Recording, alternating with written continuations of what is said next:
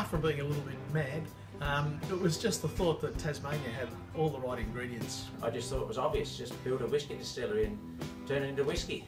Everyone who works here is so excited about whiskey, and I got stuck in. To monitor that journey into a beautiful single malt whiskey is pretty special. With a name like William Fraser McHenry, he said I should be playing the bagpipes and making whiskey. Initially I wasn't into the whiskey industry at all. I originally wanted to be an air traffic controller. And that just got me involved, wanting to make whiskey from quite a young age, 18, 19. I grew to become quite passionate about the process and creation of whiskey, so I just felt the desire to want to do it, to need to do it.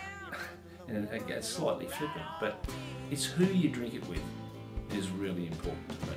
Have a few whiskies to relax at the end of the week is always a good way to go. Oh, yeah, if our whiskey was a person. I think it would be my father, because he had a great nose for a good quality whiskey. I think if our whiskey was a person, it would have to be my dad.